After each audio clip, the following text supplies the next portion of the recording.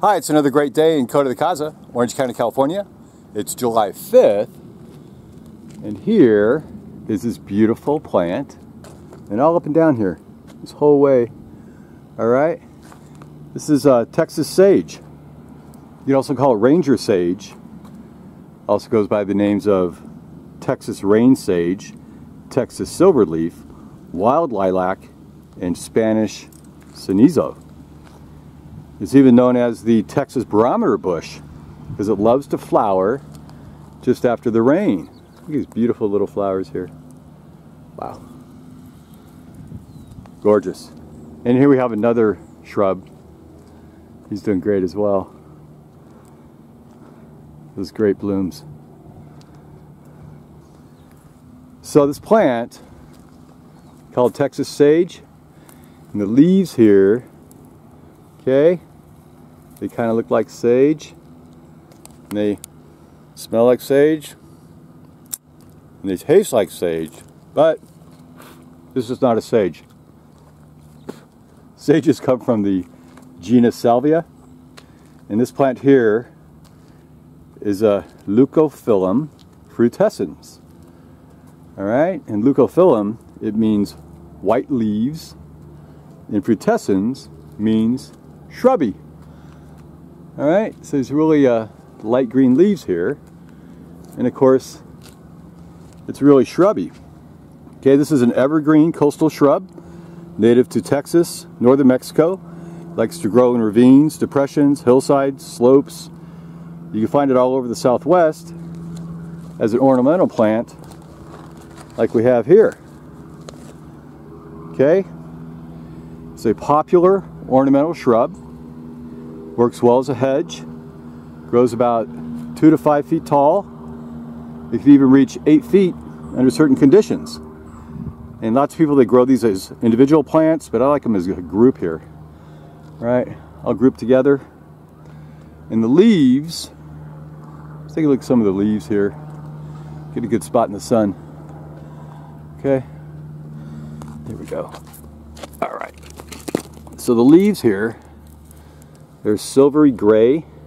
They alternate up the stem, 1, 2, 3, as they work themselves up to the top.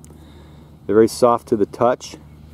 They've got very smooth margins here, okay, and rounded tips, which kind of taper down at the base. And they're densely covered with little silvery hairs.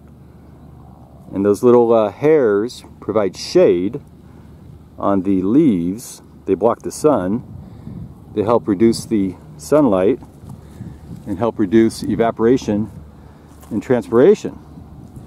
And the dried leaves, you can brew them into an herbal tea, like a mildly sedative, good as a bedtime drink, and for treating colds. All right, let's find some flowers here. Talk about some flowers. All right, so it's a seasonal bloomer. It's got very showy purple flowers. And these are solitary axillary flowers with little bell or funnel shape. In each flower here we go. See that? Little bell or funnel shape. Okay. Each flower has 5 lobes and 2 lips. And they're bisymmetrical. Oops. All right, so they're bisymmetrical. And they're borne singly on these little crowded leaf axils. And you show them as tiny buds on the stem. I don't see any little buds here, but they'll show up. And the flowers here can come in purple, like we have here, like lavender, also white, and violet. And it loves to bloom after it rains. Here's a really healthy one here. Wow. So they're easy to grow. They like direct hot sun, low maintenance, almost no fertilizer, very little water. And best if you plant it like on a slope here, like we have, so it drains down. You don't get any water buildup on the root or maybe the burl or the base of the plant. Okay, it's a great pollinator, attracting both bees and butterflies. There's a bee right here. There he goes. He's getting inside that little tubular flower. How about that? Anyway, that's our Texas sage. It's a great, easy plant to grow out in the Southwest, California, Arizona, Nevada, Mexico, that kind of area. All right, thanks for watching. Bye.